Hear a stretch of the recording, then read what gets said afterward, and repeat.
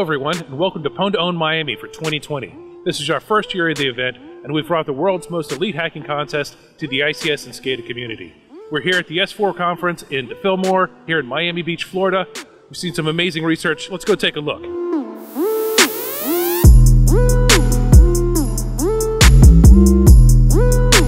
Our day began with the Insight team of Stephen Seeley and Chris Anastasio targeting the Triangle Microworks SCADA data gateway. They were able to get a DOS through a stack-based buffer overflow. They earned themselves $5,000 and 5 points towards Master of Pwn. Next up, the Clarity research crew used a deserialization bug to cause a denial of service in the Iconics Genesis 64. This also earned them $5,000 and 5 points towards Master of Pwn. The Insight team of Stephen Seeley and Chris Anastasio returned, this time attempting a remote code execution against the Rockwell Automation FactoryTalk View SE. They were able to get their code execution to work, however this was only a partial win because the bug had been previously reported.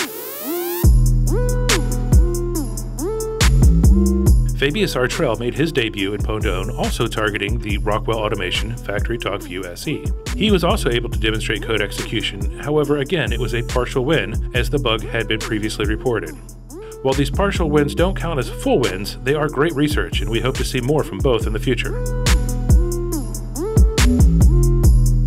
Tobias Scharnowski, Nicholas Breitfield, and Ali Abbasi were the next to target the Rockwell Automation FactoryTalk View SE. They were able to get their code execution working, and it was a full win. They used an out-of-bounds access to gain code execution. This earned them $25,000 and 25 points towards Master of Pwn. The Flashback team of Pedro Ribeiro and Radek Domansky targeted the Iconics Genesis 64 in the control server category. They were able to use two bugs to get a system-level remote shell on the target server.